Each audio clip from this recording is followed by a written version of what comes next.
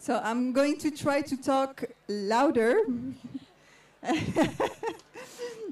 So I'm guessing that my next guest needs very little introduction, but I'm going to do the work anyway. Laia Abril is a research-based artist working across a variety of mediums from photography to text and sound. Her works investigates often overlooked topics linked to gender equality and representation, sexuality, body issues, and institutionalized violence. After completing a 5-year project on eating disorders, Laia Abril embarked on her trilogy, A History of Misogyny. The first chapter on abortion, we met before and in exactly the same setting to discuss that work, was exhibited in 2016 at the Rencontre d'Arles and was subsequently published by Dewey Lewis, to much acclaim for the sharpness of the work. We are here to discuss the second chapter of this trilogy on rape and institutional failure, which is also being published by Dewey Lewis in a much larger format than the previous one. The project focuses on the power mechanics at play in both social, cultural, and political ways that enable rape culture to continue and perpetrators to be unpunished.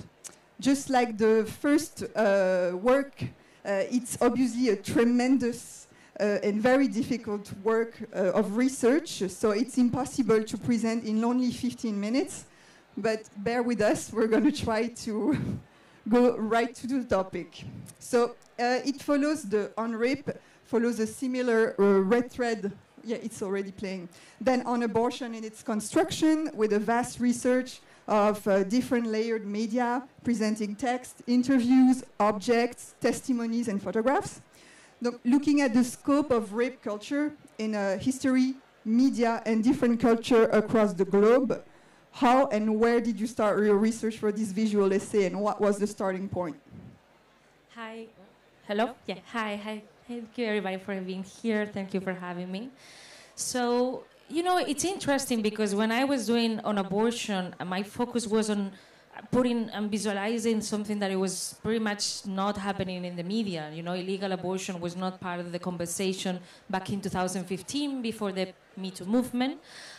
So when I was starting on rape in 2017, actually, this topic was making the cover of the newspapers because we have the Harvey Weinstein case, we have the Me Too movement happening.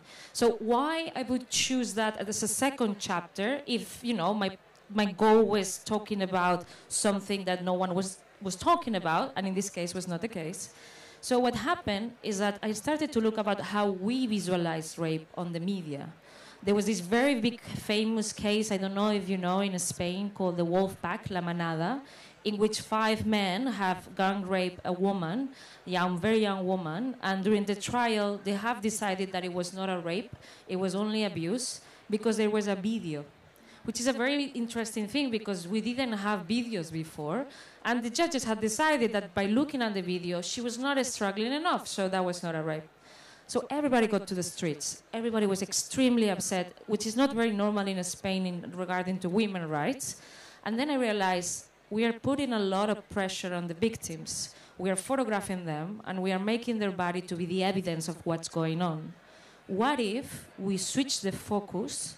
And instead of focusing on these victims and, you know, breaking their vulnerability, their privacy, and everything around it, we focus on the institutions that are failing us, like the justice system, the rape cultures around us, like the church, the military, the marriage. Like the society has built this perfect system. It's not really a broken system. It's perfect to do what they want to do, which is to have these issues to prevail and not being punished in the right way or prevented in the right way. So it's a meta project in a way because I thought a lot about how do we visualize this being ethical with the people who are involved.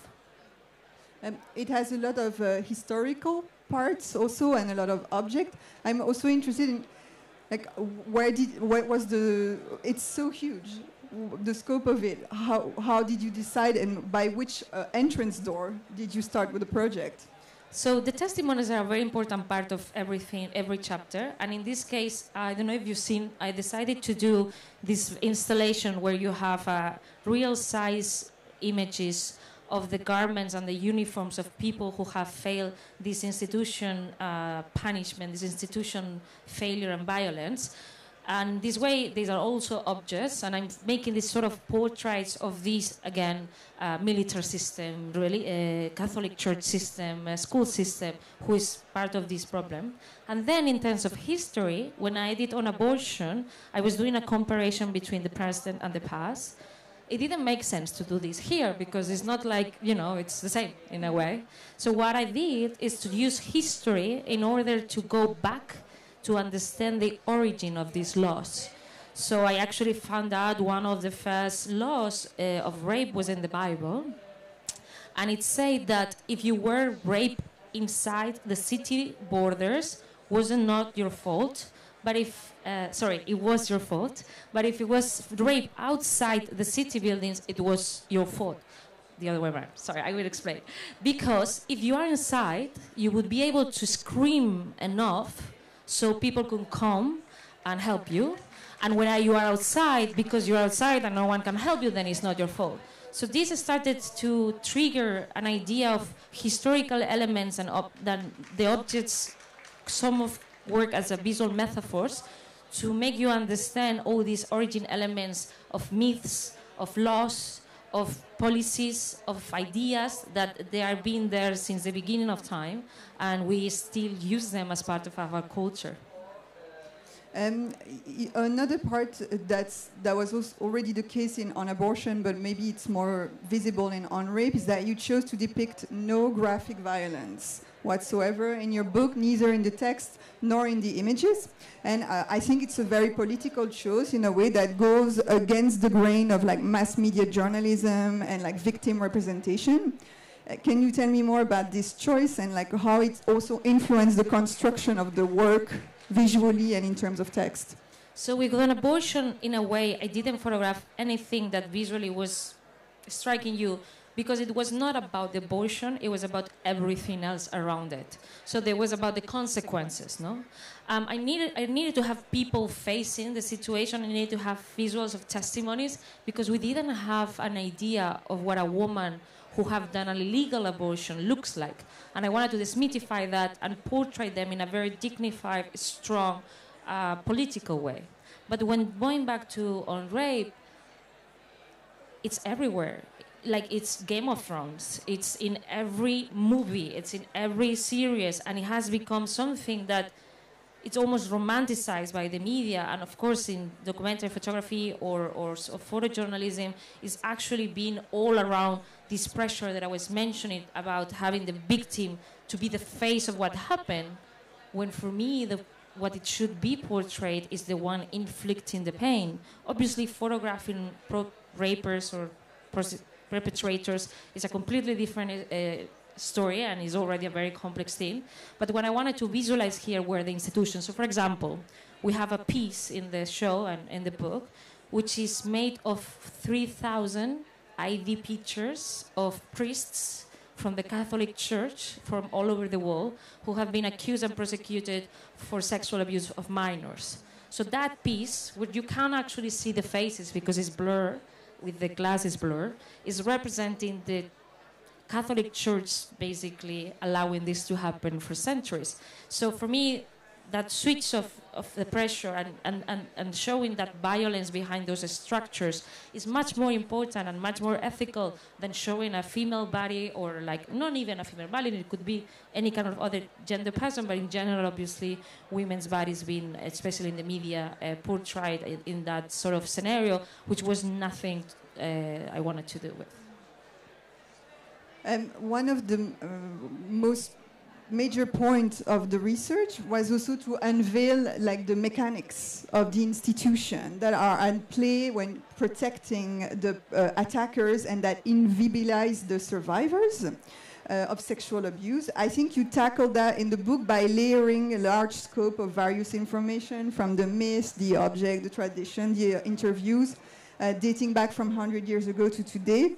Well, in your sense, what are the limits of the book medium to show a work that's so layered, multi-layered, and that tries to uncover basically something that's invisible? All the limits.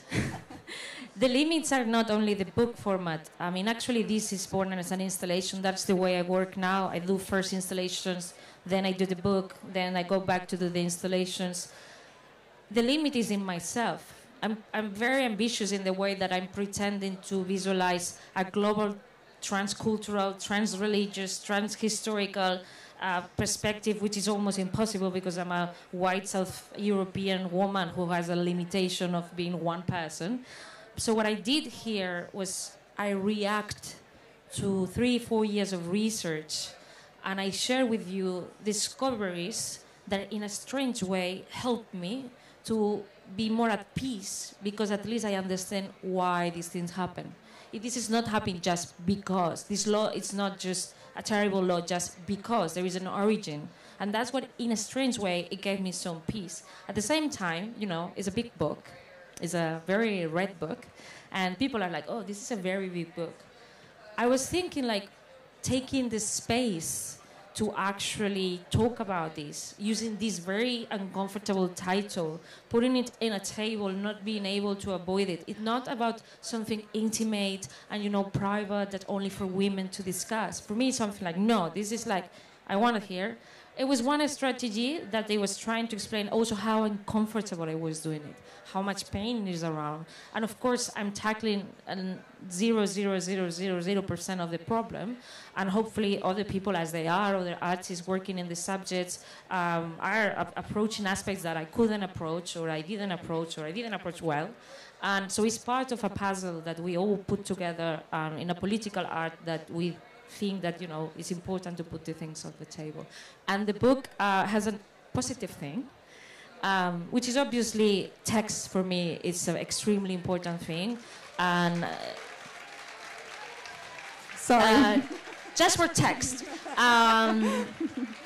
And obviously the book format allows you to have a different experience in that sense. We're actually having a show coming up in London next week, and it's for me also a different experience. So both of things work together well in the combination. What kind of obstacles, if any, did you meet when trying to make this work? Well, many, yeah. It's very painful. Because the award is happening. Okay.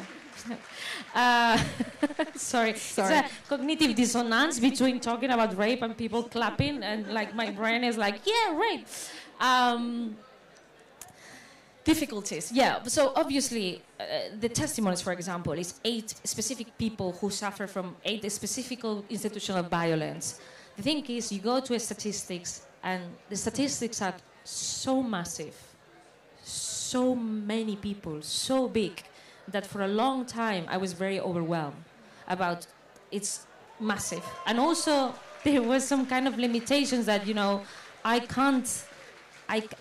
this is not gonna change anything. I know it sounds very depressing, but it's not. Because in a way, as an artist, you say, okay, why I'm doing this thing? I'm not a humanitarian, I'm not an activist, I'm not a doctor, I'm not a politician. So my impact has a limit, of course. So why would you spend your 5 years of your life, 7 years, or I don't know how much, doing this if it's not going to change anything? So then is when it makes sense for me to start to think about our role as people who visualize these things.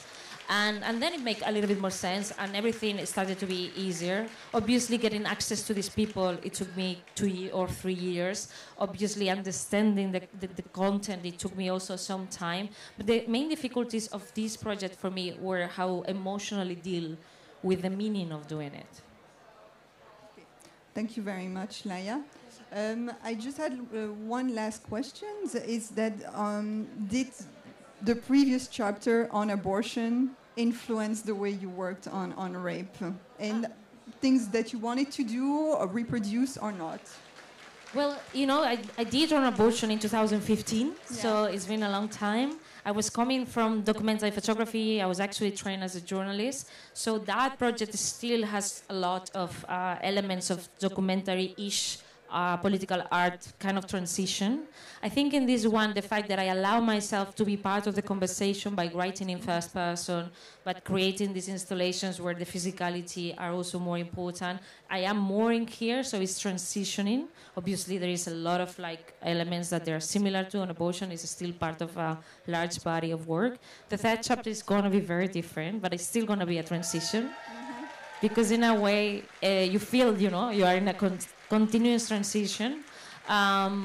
Sorry, I just got distracted by there.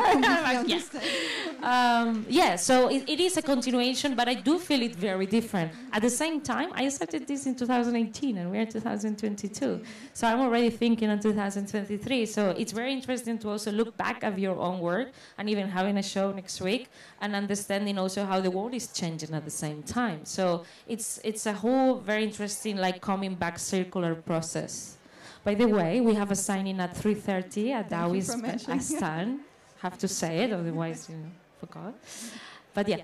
And you have an exhibition, so this work will be exhibited, and the exhibition will travel. So the exhibition has been traveling in the pandemic. I don't know how. It was fantastic. But yeah, we do have a show opening next week, or it's actually open, but we inaugurate next week. It's organized by the B&A Museum in London, but it's hosted at Peckham 24 Copeland Gallery. And we hope that we have more shows of this one, and obviously for the next chapter coming up next year. Thank you very much, Laia. We're again coming up at the end of our time. Does anyone have a question for...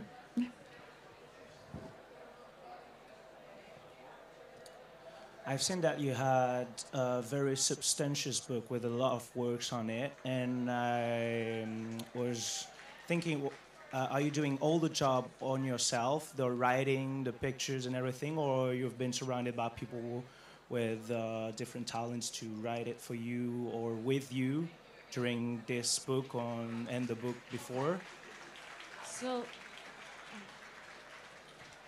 on abortion was very insane. I did absolutely everything by myself. It was also a moment in which I have this opportunity to show it in art. It was very strange at that time, like a under 30-year-old Spanish young artist with a topic about abortion got a solo show in art. So I said, okay, I'm doing it, but I have not yet done the content, which is a strange thing. So I did the whole thing in 9 months, which was crazy. So I did the whole myself. I mean, I do work with designers. I do work with editors who obviously edit my text because I don't speak the language as a native person. I work a lot with fact checkers, who's people who check if what I'm saying is true. I do work on the field a lot with people who help me to find stories, like fixers, journalists, on abortion. On rape, I have a little bit more of resources, so I could employ a little bit more people. And in this case, because for me it was very important to have someone sometimes in the middle between us, because we have this thing in documentary photography, they have this thing about this idea of talking about someone's personal trauma could be cathartic. And talking to a psychiatric specialized in PTSD, she told me, be very careful about this because you don't know what's going to happen after to that person. So I started to work with psychologists, psychiatrists, lawyers, humanitarians that would be in the middle of the conversations, in a way translating my intentions in a way that it was not re-traumatizing them. So I work with a lot of people helping me in that process. I wrote myself. I have a couple of editors. Next one, I'm actually commissioning text to experts because I want to change a little bit of that, and because it's a lot of work to write everything and take all the pictures. I was trained as a journalist. It's not my best tool, but I still love to write. I mean, honestly, it's a matter of resources. If I had more resources, I would love to have a large team of people. I like to do things myself. I love to design and things like that. But at some point, you have to delegate and collaborate. I like to collaborate more with some talents that are more into academics or elements that are, they are not at my reach. But in a way, also, like, obviously, designers and editors are part of the team. Thanks. Thank you very much, Laia. Thank you for being here. And so the book is now published by Dewi Lewis. So I encourage you to discover the work and to read all the wonderful text and interview that Laia has been doing. Thank you so much. Thank you, guys. Thanks.